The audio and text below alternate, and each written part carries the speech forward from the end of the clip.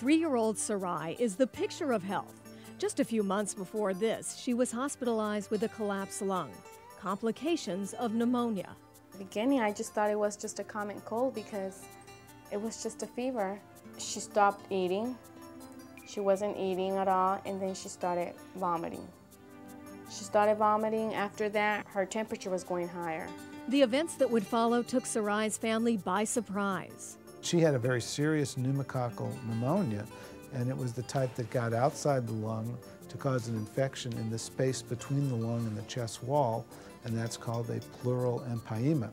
That required surgical drainage. There is a pneumococcus vaccine now available, and pediatricians hope it will cut down on the number of pneumococcal infections they see in young children. One of the most common and concerning signs of infection is a fever.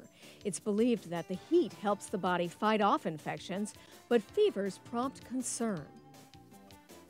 For many parents, especially new parents concerned about illnesses, the biggest question is usually, when should I call the doctor? As a new mom, you tend to worry about more details, and you're looking for guidance through every step. You don't just wing it, especially with a newborn. You want to know every detail to follow.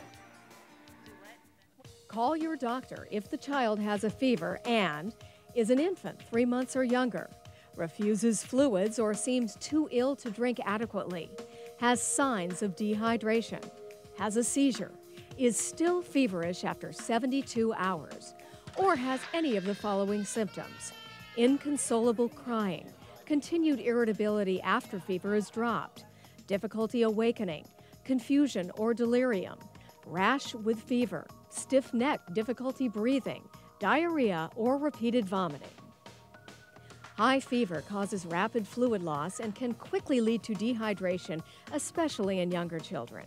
Signs of dehydration include a lack of tearing in the eyes, a dryness inside the mouth, and less frequent urination.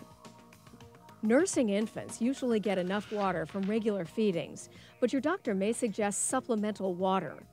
For older children, it may be time for an ice pop, extra water, soup, or gelatin. Avoid drinks containing caffeine, including colas and tea. These can act as diuretics and should be avoided. Check with your doctor before giving fever-reducing or cold medications, and pediatricians have a strong message about what not to give. Remember not to give anything containing aspirin to children with influenza-like illnesses, because it's been shown that combination of influenza or chickenpox and aspirin may result in Rye syndrome, which is a very serious condition that causes brain swelling and inflammation of the liver and other organs in the body and can actually be fatal. So aspirin is not a good idea during the flu season.